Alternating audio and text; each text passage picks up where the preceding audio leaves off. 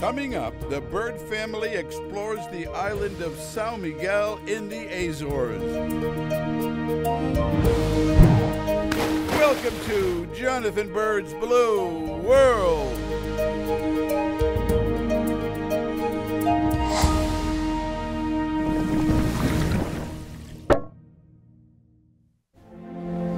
The Azores.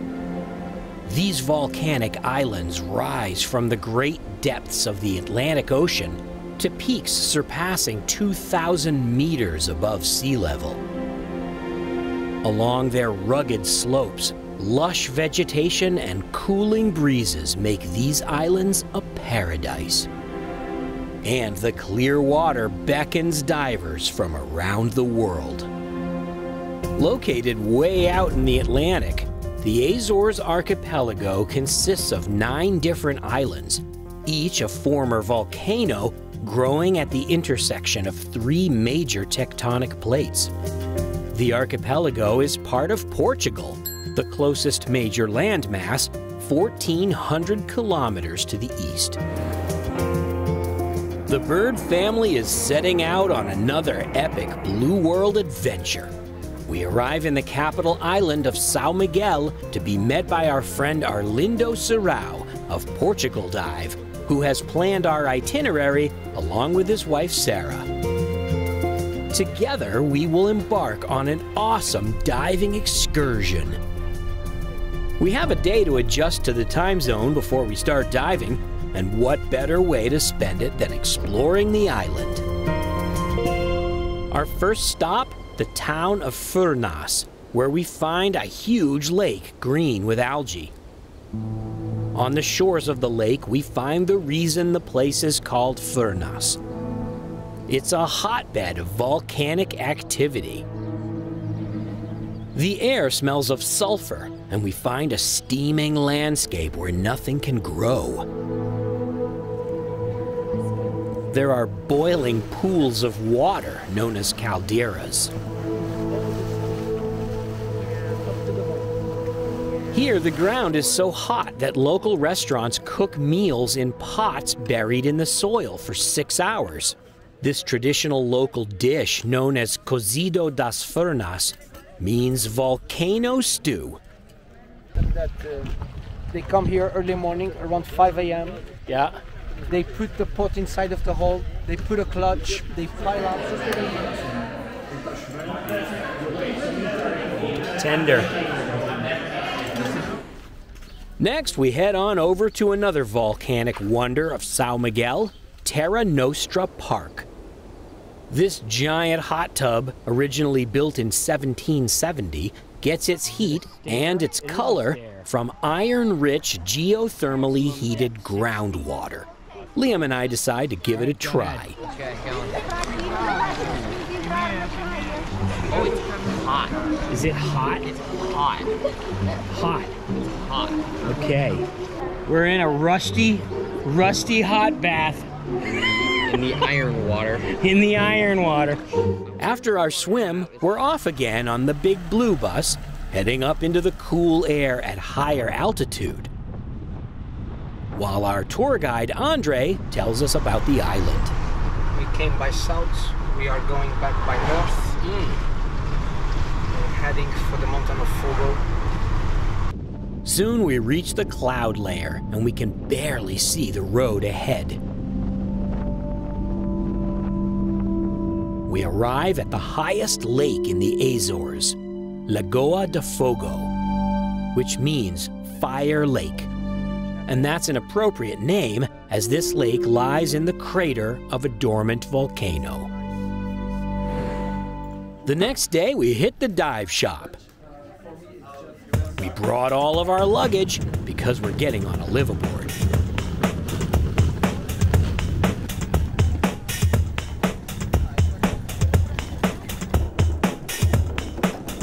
Our home away from home for the next week is a 44-foot catamaran called Water and Wind.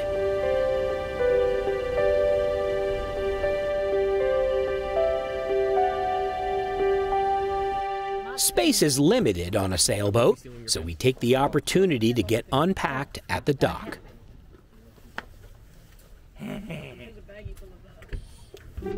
Porthole here. Ooh, nice. Yeah, so this is the cabin. It's as you can see, we have sufficient space to store all of our stuff. The question is, where do we store us? We'll make it work. And look, skylight. This is pretty cool.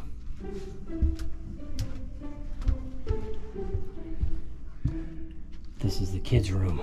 I think it's funny, they have a divider between the bunks. It's a brilliant idea.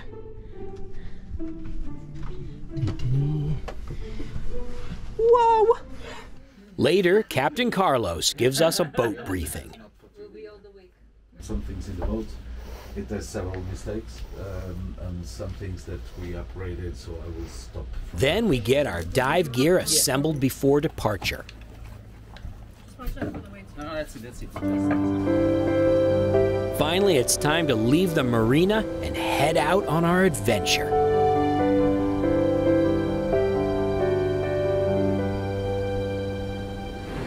We are doing something that I've never done before.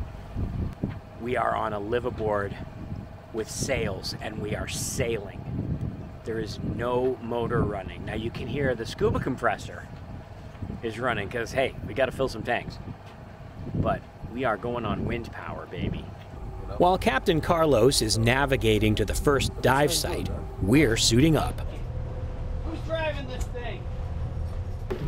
It's our first ever dive in the Azores, and we're excited to see what it looks like.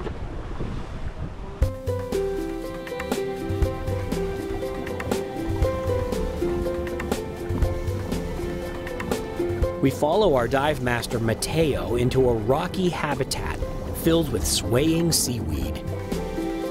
The water here is not consistently warm enough to support the growth of hard corals, so the terrain looks more like you would see in New England, except with crystal clear visibility.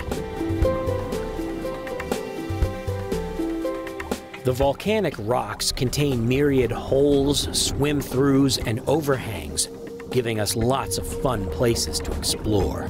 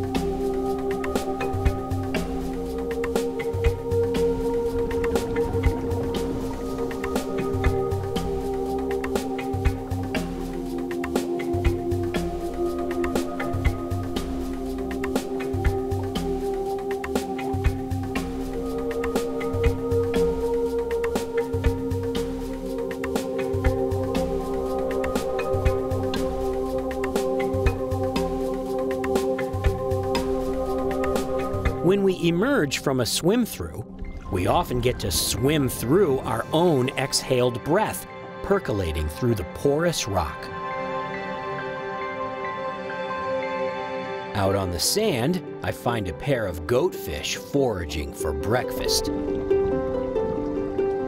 They dig down into the bottom for worms and mollusks, using their sensory whiskers, called barbels, to detect their quarry.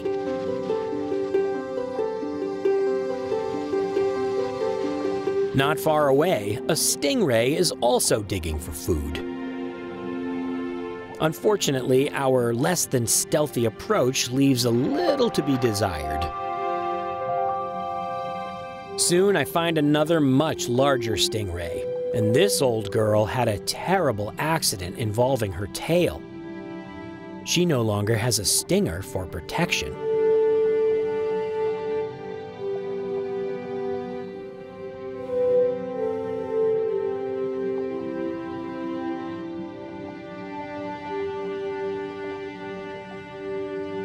At the edge of the sand, the kids find an old anchor.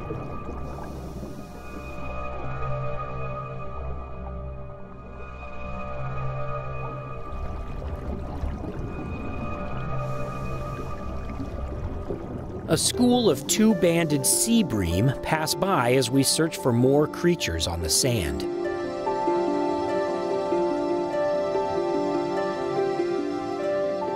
Then Liam points out a master of camouflage, a flounder.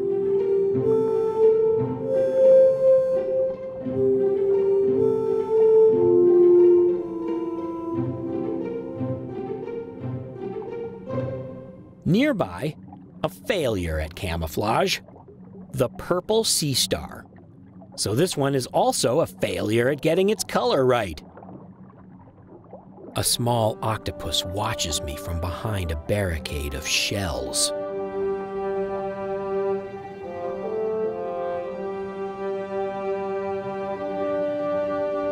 Meanwhile, Elise has attracted the attention of a type of sea bass known as a black-tailed comber. This fish has a limited range, only found in the eastern Atlantic and western Mediterranean. At first, it appears that the fish is looking for something to eat from the sand.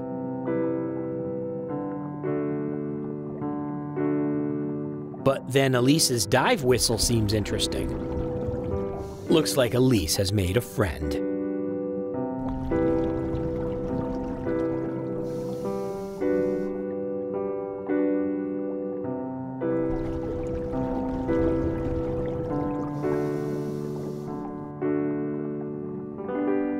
With our tanks getting low, it's time to head up the line. We do a safety stop at 15 feet. Then Mateo collects the line. The boat doesn't anchor because it's too destructive. The buoy tells Captain Carlos where we are, so he can come pick us up.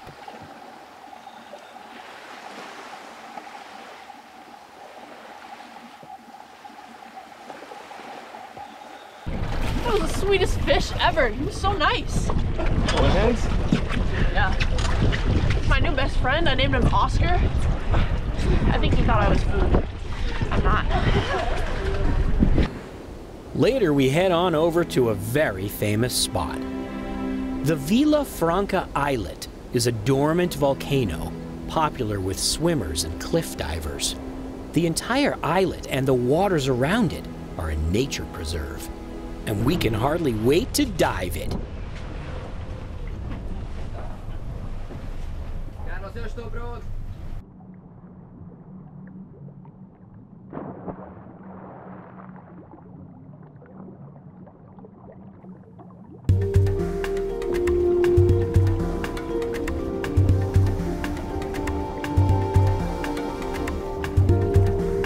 The angular topography continues underwater.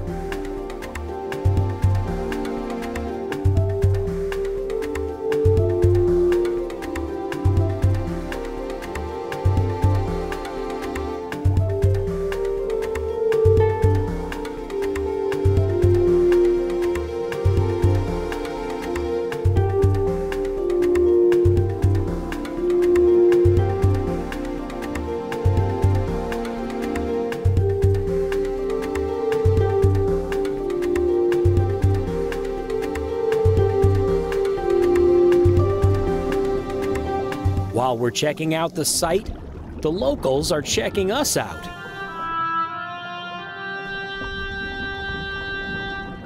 We pass numerous schools of dreamfish, a species of sea bream that is known to cause frightening hallucinations if eaten. Fun to watch, not fun to eat.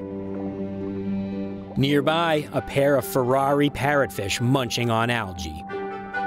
The colorful ones are female, and the gray one is male. In the parrotfish world, the females are usually the pretty ones.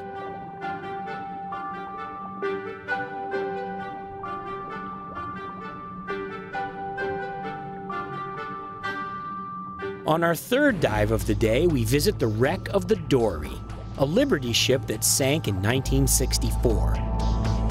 The wreck is twisted and broken and has a fur coat of seaweed and algae. But it has become home to lots of fish.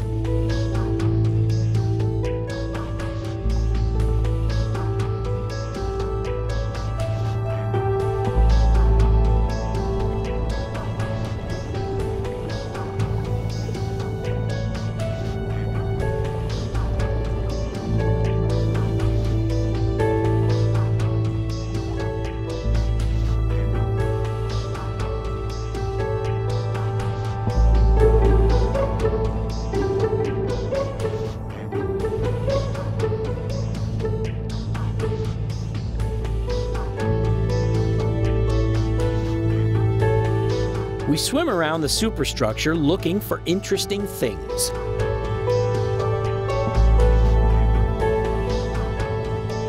Liam finds an old pump or compressor with a pulley that looks a lot like a steering wheel.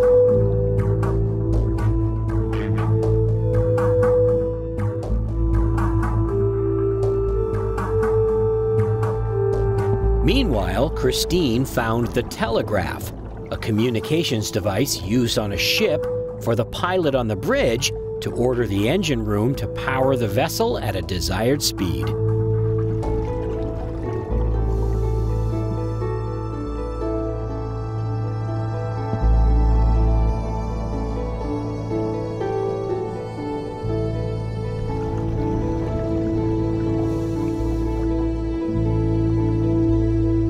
In the stern, we find a moray eel.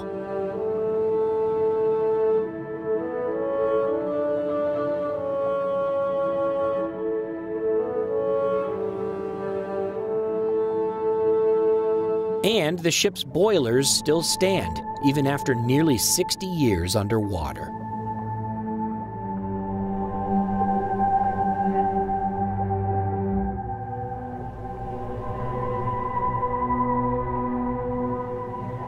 Soon we reach the end of the dive and head up the line towards dinner.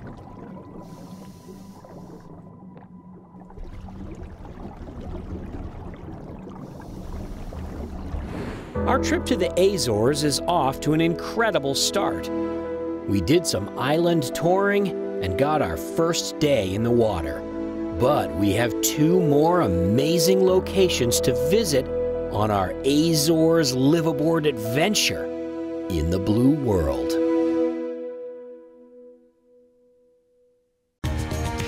Hey guys, if you want to learn more about diving in Portugal, check out PortugalDive.com. They're the Portugal diving experts.